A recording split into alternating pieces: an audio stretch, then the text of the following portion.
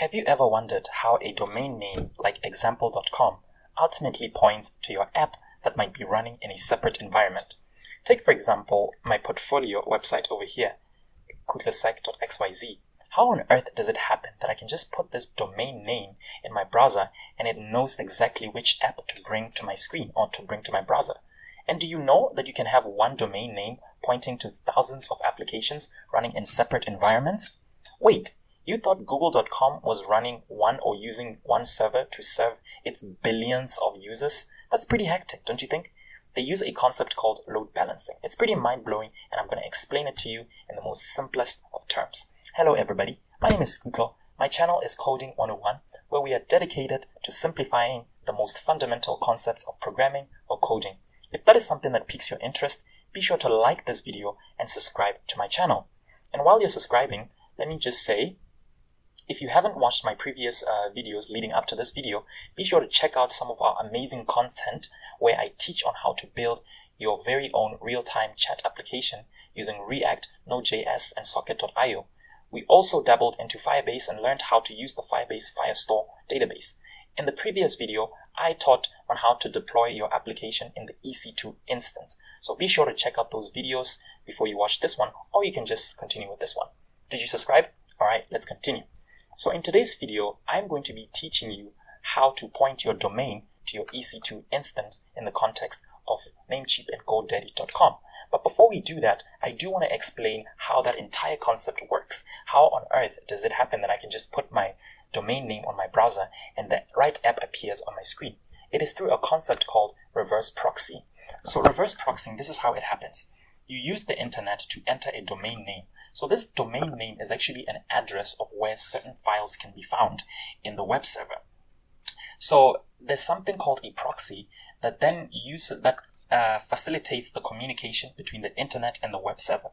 If you put a domain name like example.com, it goes to the right web server and it fetches those static files or those dynamic files and brings them to the proxy, and the proxy carries them to your browser or to the internet. So this entire process is called reverse proxy. And we use Nginx. You remember Nginx? We had installed Nginx in our EC2 server. We use Nginx in order to perform this reverse proxy. Now, I also mentioned about load balancing. So load balancing is actually a concept that prevents one server from being overwhelmed by tons of traffic. So in this example that you're seeing over here, we have multiple web servers running at the same time. So we have something called a load balancer, which sort of like directs traffic. It chooses which server should be used at a specific set of time, so that if another server, let's say maybe it catches fire or it is too overwhelmed by traffic, at least other servers can be able to contain that traffic. This is why this important concept of load balancing is very, very crucial and very, very important. But today, in today's video, now that you've understood the background of what we are trying to achieve, I'm going to be teaching you how to sort of like play the role of a reverse proxy. I'm going to teach you how to point your domain name that you're going to be purchasing from either Namecheap or GoDaddy.com, and you're going to be pointing it to your EC2 application that you had deployed or that you have put into your EC2 instance as illustrated in the previous video.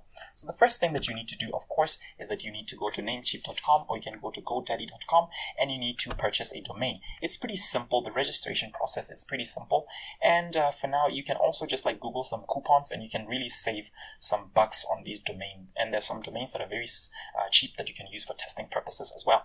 So go ahead and do that. The registration process is pretty straightforward. We don't need to struggle with that. We don't need to struggle with that. Now, after you've purchased a domain, be sure to be aware of where your app is running in terms of IP. So go to your instance and just like get this IP. Now the real work begins. You're going to go to your Amazon. Remember in the previous video, I did ask you to set up an Amazon account. So you're going to go to your Amazon account and you're going to search for Route 53. I'm going to come over here to Route 53. And you're going to click on Create Hosted Zone. Now, I do want to mention though that I had already purchased a domain of my own. So I'm going to be using kutlesec.xyz. So this is the domain that I'm going to be using for purposes of this tutorial. But please do make sure that you have purchased your own domain in order to continue with this tutorial. So now let's go back to our Amazon. We're going to create a hosted zone, and what we're going to do here is that we're going to create we're going to put our domain over here. I'm going to just say .xyz like that. You can choose to leave this part empty. That's all you need to do actually. And now you can come over here and click create the zone. And then after you've created that zone, what you need to do is that you need to create a record. So you're going to come here to click create record, and you're going to just click simple routing. It is just a simple wizard that is going to guide you through that process. And then you're going to click over here to define simple record. And you're going to leave that as it is. And this is fine.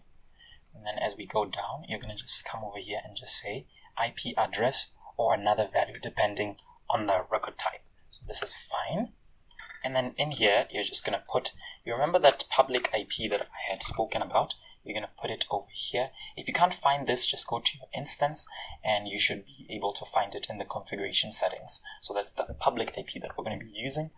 And then after you've done doing that, just click define a simple record. And then once you're done, click create records. But we're not done yet actually. We have one more record to create. So let's just go to create record. And we're just going to click next, define simple record once again. And we're going to come over here and just say www. And then on value or route traffic to, we're just going to say alias to another record in this hosted zone. And we're going to choose the one that we had just created. And we're going to click, define simple record, just like that. You're not done. Come over here and click create records. So now within our DNS zone, we have created 2 zone records. So this is where our DNS sort of resides, or where we control it using Route 53. So we have created some records that are in line with our DNS.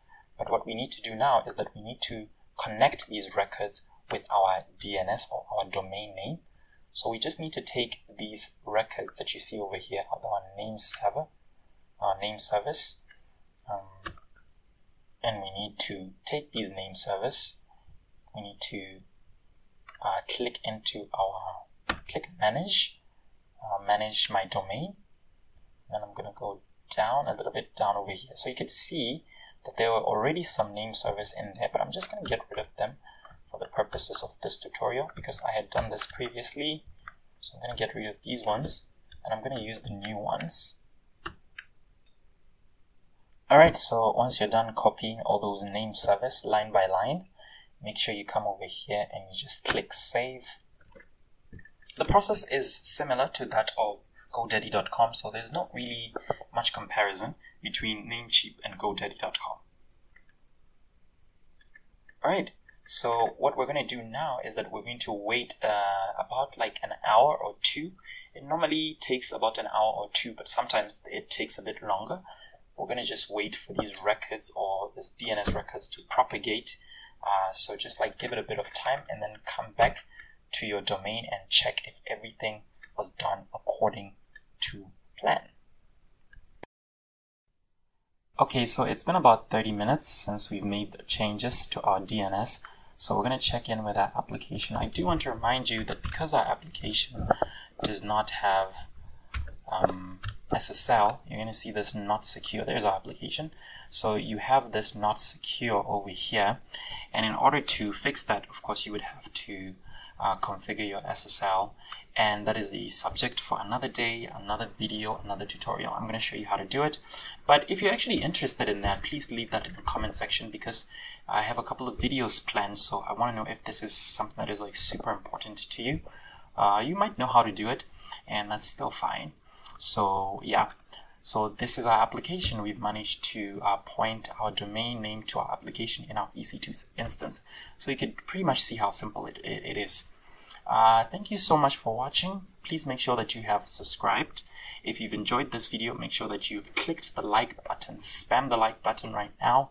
If you have any comment, any questions, please make sure that you leave them in the comments section. Thank you so much for watching. I will see you next time on Coding 101.